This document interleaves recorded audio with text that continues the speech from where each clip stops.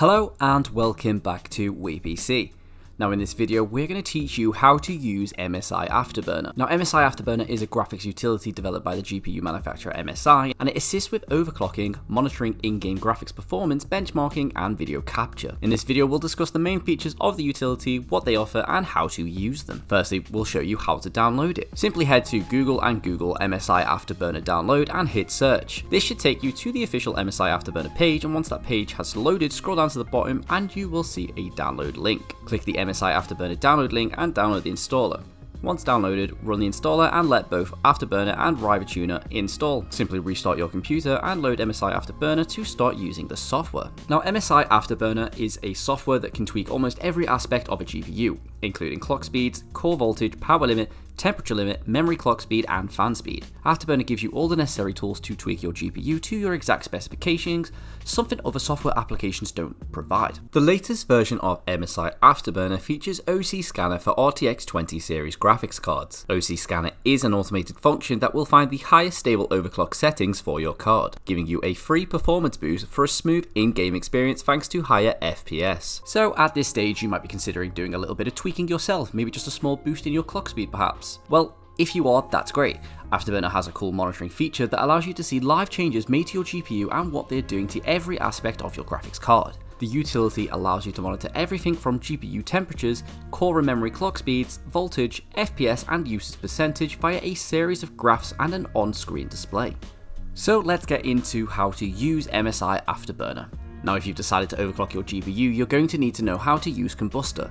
You need to understand how to use and read Kombustor, because before we overclock our card we need to know what performance we are currently getting at base levels. So let's get straight into it. Firstly, open up MSI Afterburner, and near the top in the center you should see 3 buttons. One should be the letter K. Now the K stands for Kombustor and should be highlighted as the others are. If it isn't highlighted and cannot be clicked, you need to head over to MSI Afterburner website and download the Kombustor app. Click the K icon, which should be located above the core voltage meter, and MSI Kombustor should load up right away and begin stress testing your card. You can now monitor your GPU temp, FPS, GPU load and more.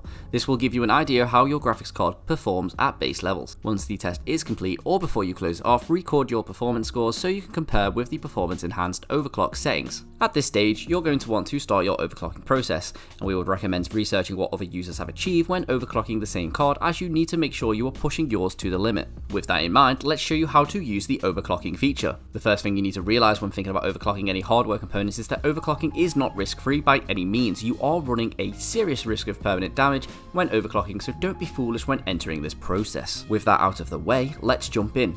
The first thing you will need to do is set both the power limit and the temp limit sliders to maximum. With these boosted settings, the GPU will now be more power efficient and should reach higher temperatures than it would at base. It's worth noting the GPU will never reach the upper limits unless there's a hardware malfunction, so don't be shocked if the max temp seems ridiculously high. Next, increase the core clock speed slider by small steps, i.e. 20 to 30 MHz. Per step, each unit on the slider references a single megahertz. If you push the slider in the positive position by 40, you are theoretically overclocking your core clock speed by 40 MHz. We highly recommend boosting your clock speed by 20 to 30 MHz each time and no more to ensure no damage is caused in the process. Always remember to hit the apply button after each incremental step. After a while, depending on which card you have, you will start to see a steady flow of graphical issues, and your card won't be able to maintain a stable playing field. At this point, you know you have reached the limit of what your card can do. Don't be shocked by this behavior, all graphics cards have their limit. If your GPU completely black screens or crashes, the card will reset the driver, allowing you to reduce the clock speed. Start by reducing the clock speed in increments of 5 MHz until all errors and glitches have dissipated. Kombustor should be stable and running perfectly when the settings are manageable. If Kombustor is stable, try running a game on high settings and stress the graphics card to see if it handles that scenario.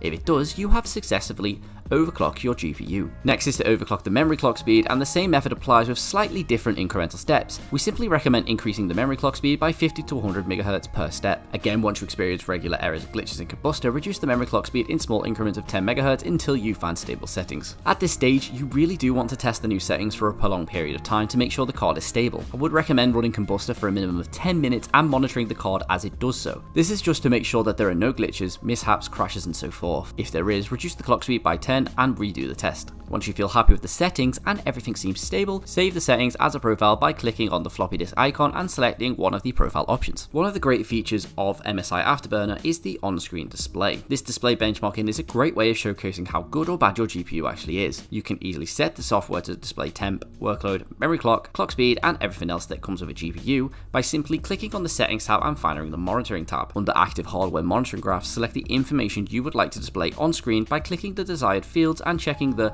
Show in on-screen display box. If you're doing a benchmark, for example, you can showcase the FPS, core clock speed, memory clock speed, and temps. Whenever you load up a game, the on-screen display will provide real-time details about your GPU's performance. You can assign in-game hotkeys to toggle the on-screen display on and off, which is ideal for everyday use. Setting a fan profile is something I haven't made great use of over the years because the GPU just does its thing and the world keeps ticking over.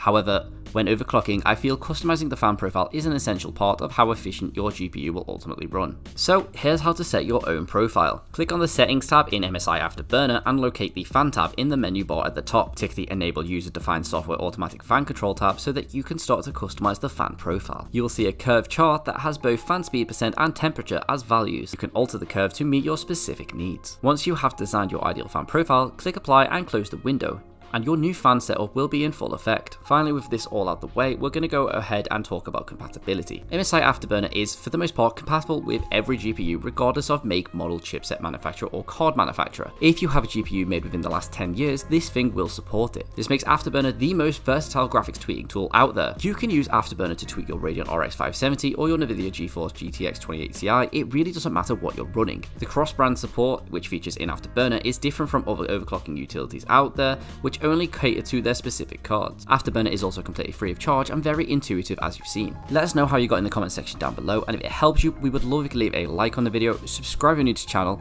hit that notification bell so you never miss an upload, and we'll see you in the next one.